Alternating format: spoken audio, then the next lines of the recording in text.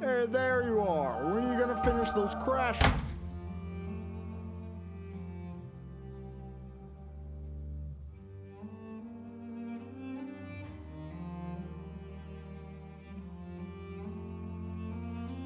Oh, Crash.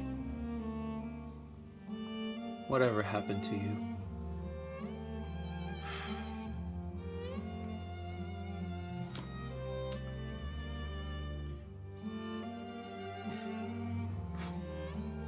You know it doesn't hurt, right? I know, just leave me alone. Do you remember what I said you had to do? Yeah, play all the Crash games, which has been awful, by the way. Yeah, play all the Crash games. But you also had to finish them all before Labor Day.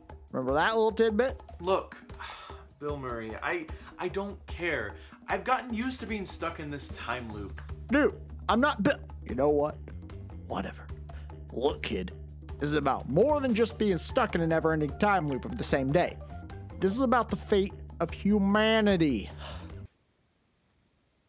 Bill Murray say what now? I'm not Bill freaking Murray. Just the game or your. This isn't gonna end well.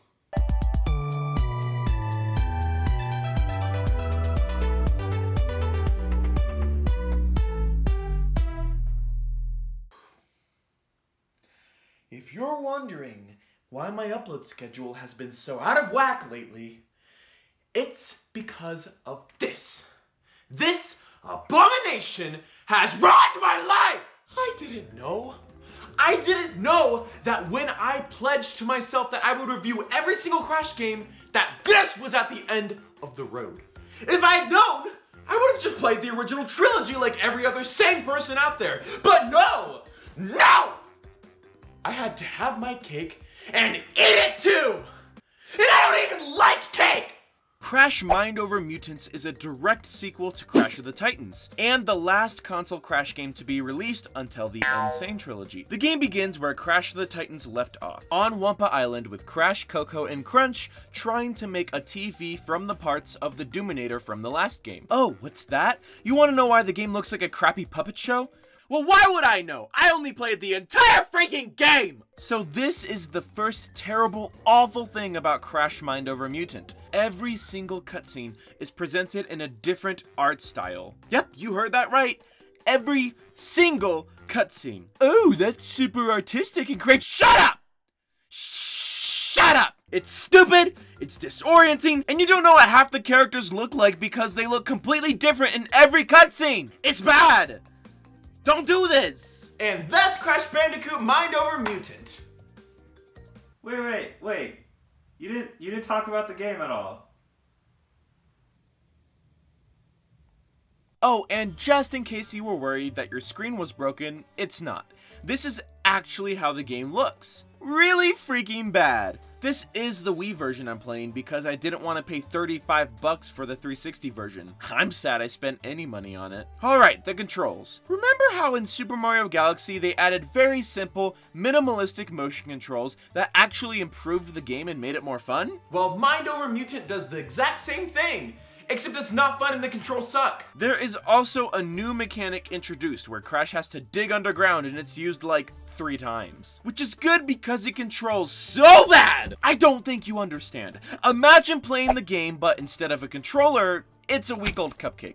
For whatever reason, the developers decided they needed to redesign every single character and enemy in the game again. You know, the same thing they did in the previous game. Except now, they ruined it all by trying to make everything look more realistic. And it just looks bad. Okay, so I've been beating on the game pretty hard so far, so let's just try to play the game with a clear mindset from now on, okay?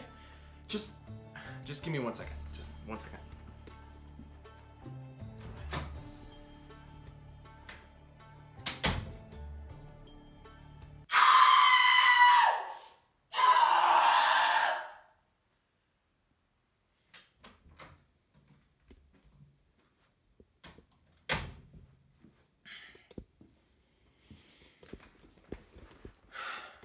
Okay, let's do it. The story of the game is that Dr. Cortex teams up with his old partner in crime from the original game, Dr. N. Brio. My name sounds like fetus.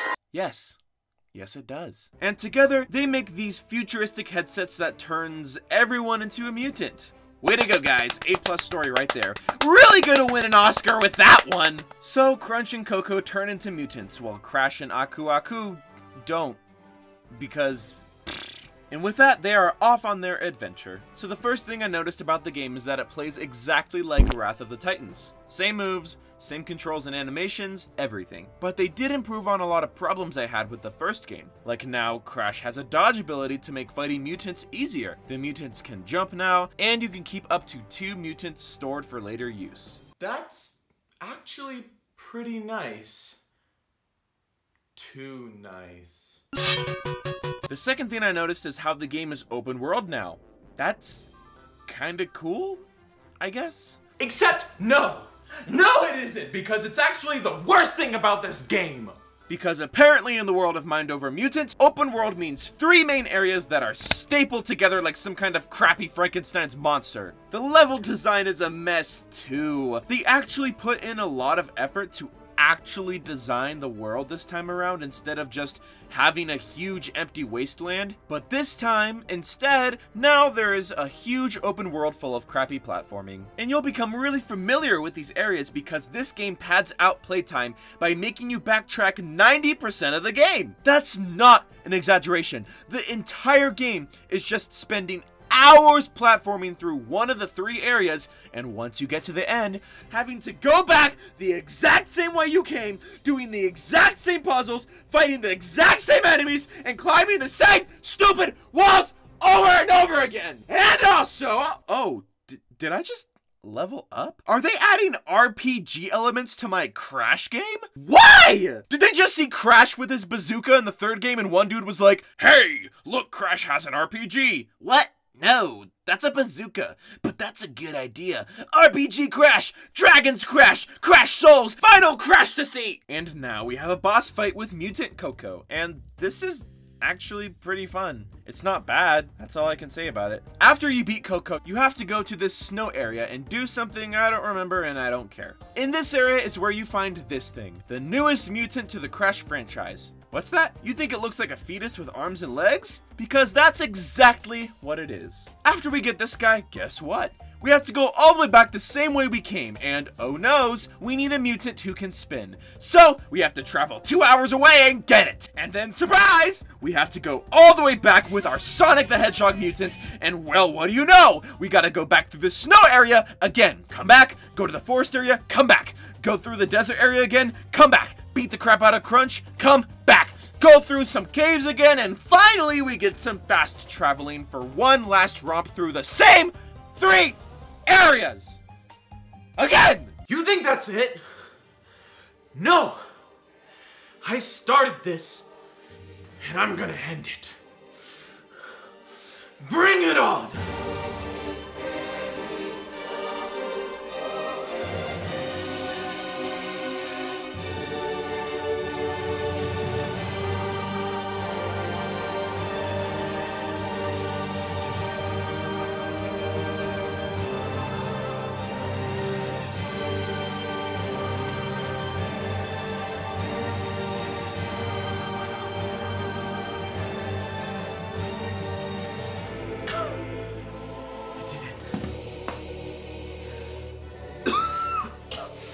It's done. It's done.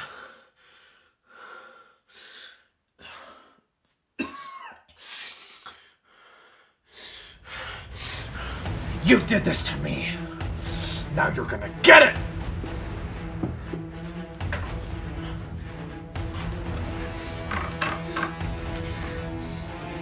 You're getting what's coming to...